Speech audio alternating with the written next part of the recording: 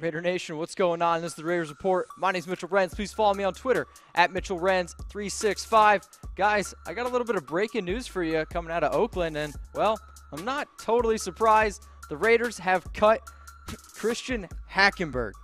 He was traded to the Raiders on May 22nd in exchange for a conditional 7th-round pick in the 2019 NFL Draft. Why is it important that the Raiders cut him? Well, first, the Raiders get back their 7th-round pick. And second, I've been right all along in saying that Christian Hackenberg is #bad.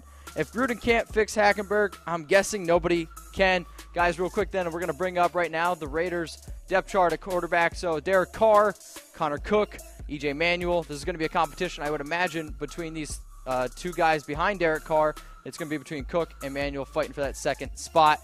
Now let's get into some Raiders news. The Raiders signed defensive tackle Ahtyba Rubin, a veteran added to the defense. Haven't said that all offseason. The Oakland Raiders added this veteran to bolster the defense.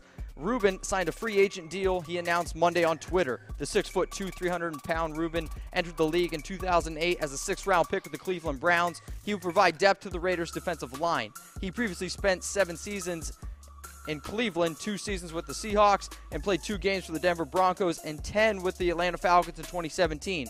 In his career, the 31-year-old has appeared in 143 games with 107 starts.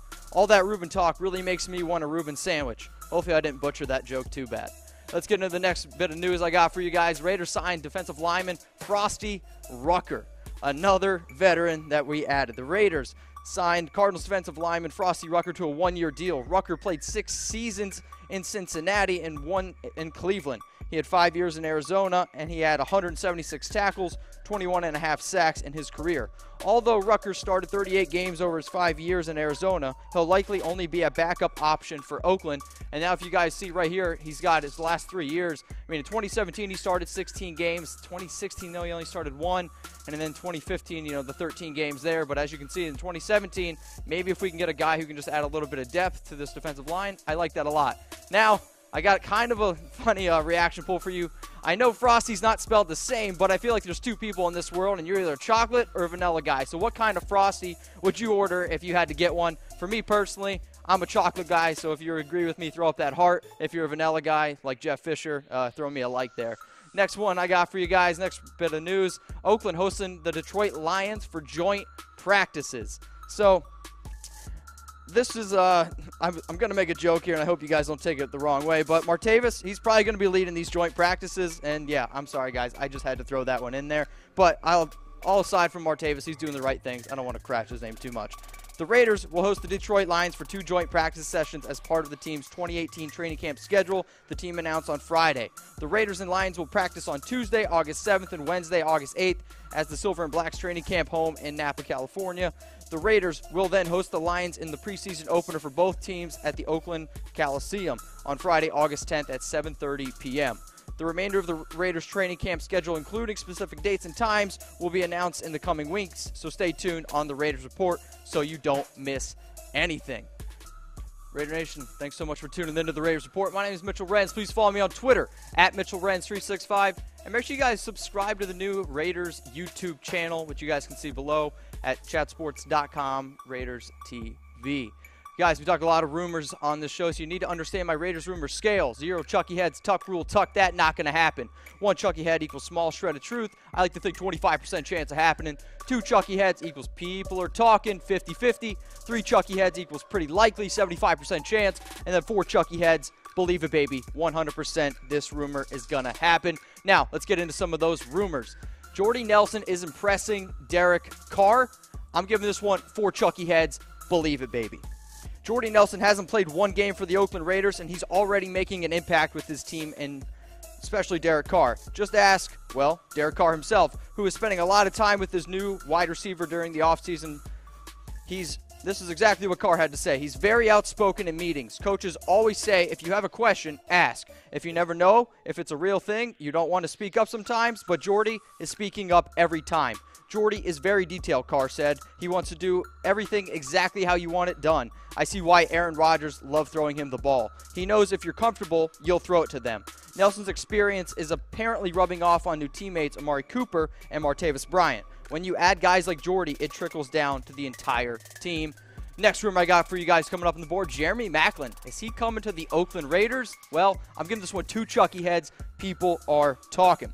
Personally, I would be surprised if the Raiders added Maclin, but ESPN's Bill Barnwell's recent breakdown of the best remaining NFL free agents, he says he believes that Maclin would land with the Raiders. Barnwell writes, at this point, Maclin is realistically best as a slot receiver who can use his experience to create space and throwing lanes. He could fit in with Oakland, where the Raiders have spent the offseason stockpiling veterans and could use an upgrade on Seth Roberts. Maclin also has experience in the West Coast offense, so he could be a quick study in Gruden's scheme, end quote. For me, it's an interesting argument for why the Raiders could be a fit for Maclin, and I'm not completely opposed to it. With that said, this team's wide receiver room is already pretty loaded. The top 3 wideouts currently are Amari Cooper, Jordy Nelson, and Martavis Bryant, while they also have Seth Roberts and the recently acquired Ryan Switzer. But I want to show you guys real quick Jeremy Maclin's last 3 seasons, and you can see in 2017 and 2016 he only played in 12 games, and sure, he didn't have very good numbers, but when you look at that 2015 year, 87 catches, 1,000 yards, and 8 touchdowns, that's also a year coming off of when Alex Smith didn't throw a touchdown to a single wide receiver. So if we can get to that 15 Maclin, I'd take him in a heartbeat. Let's get into that next rumor. Khalil Mack, holdout. Give him this one 4 Chucky heads. Believe it, baby. So, not what I wanted to hear, and to be honest, not really what I really wanted to report, but according to Ian Rappaport, the Raiders are not expecting star defensive end Khalil Mack for mandatory minicamp this week. That makes him an official holdout as he seeks a lucrative contract extension. A strong stance for the player who has averaged 12 sacks over the past 3 seasons. This is not a shocking revelation because Mack has been sitting out all offseason workouts and practices while awaiting a contract extension. That extension has not arrived, and so neither has Mack. The official fine for missing the entire 3-day minicamp is $84,435, which the Raiders can either choose not to levy or put in the contract negotiations. Regardless, this is a situation the Raiders should have taken care of before now, but it's not unusual for them. Both Carr and Gabe Jackson signed their extensions well after mandatory minicamp last offseason. Next rumor I got for you guys coming up on the board, Donald Penn. He is the most overpaid Raider. Find out after word from our sponsor, Ms. and Main.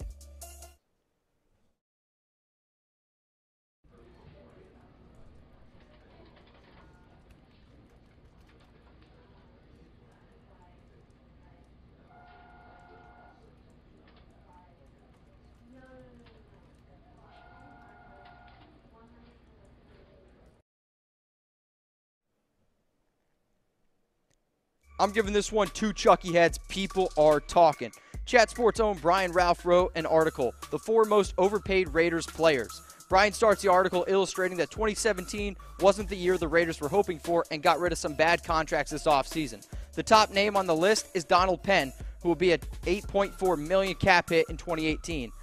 This is what Brian said when Penn was number 1. It appears that Colt Miller, Oakland's first-round pick, may be responsible for protecting quarterback Derek Carr's blindside in 2018, as he's been working out exclusively on the left side of the Raiders' offensive line. What does this mean for Penn? Well, Oakland is looking to trade him as they are on the hook for well over $8 million for a guy they don't want in the starting lineup. That, friends, is an overpay.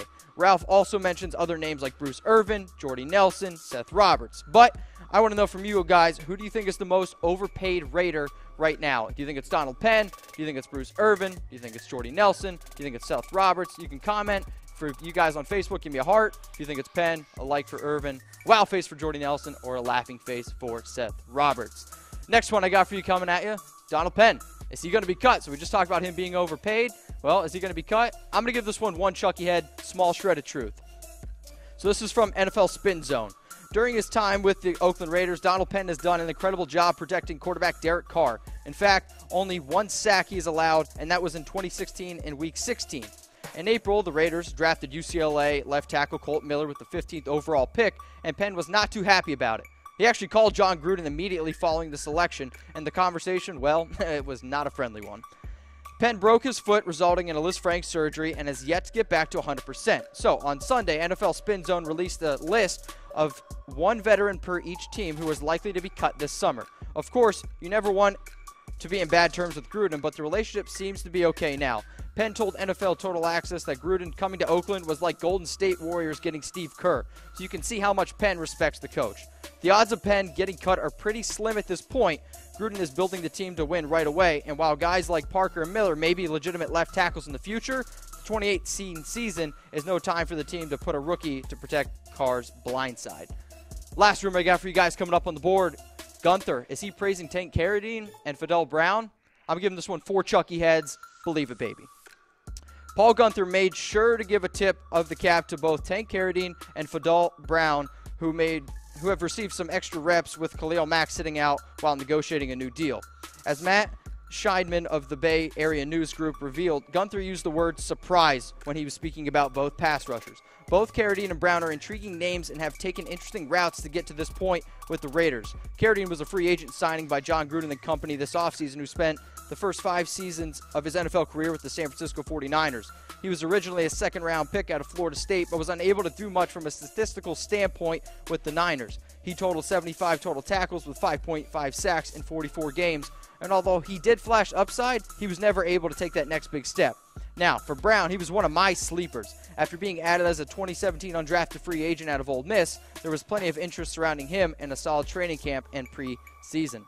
Raider Nation, thank you so much for tuning in to Raiders Report. My name is Mitchell Renz. Please follow me on Twitter at MitchellRenz365. And don't forget to subscribe to that new YouTube channel, the Oakland Raiders Report.